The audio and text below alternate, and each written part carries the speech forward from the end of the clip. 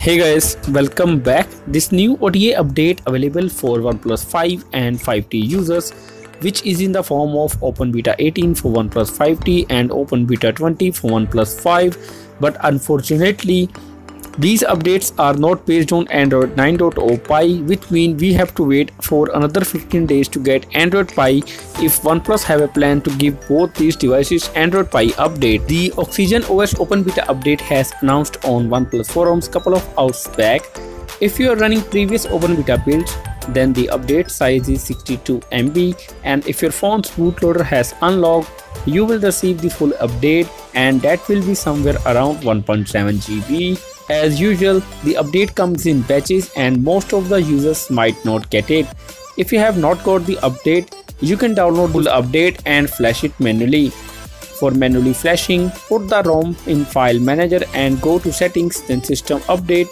Hit the gear icon on the top right side and choose from Local Upgrade and flash it manually. I will provide the links in description box. So I have completed my installation, so let me reboot the phone. Installation process is pretty fast and it will take even less than 2 minutes. Everything is done, so let's go to System Settings, About Phone.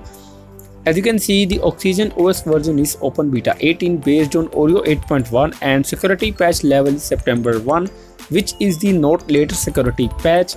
Now let's talk about ChangeLog. First, the Gallery app. Now let's talk about the changes which is related to Gallery application. Now they added this new gesture to close pictures in the Gallery app.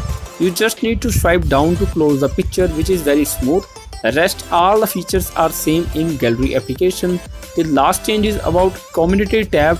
Now they have added Community Notices, add a feature, new feed for following community members, added more option to share thread. So these are the minor changes we have got instead of Android Pie update. Coming to the benchmarks, Antutu version 7 score is 2,42,078 and the Geekbench score for single CPU core is 1974 and multi-core score is 6762. Hit the like button if you find this video helpful. Till then, I am signing off. Bye bye.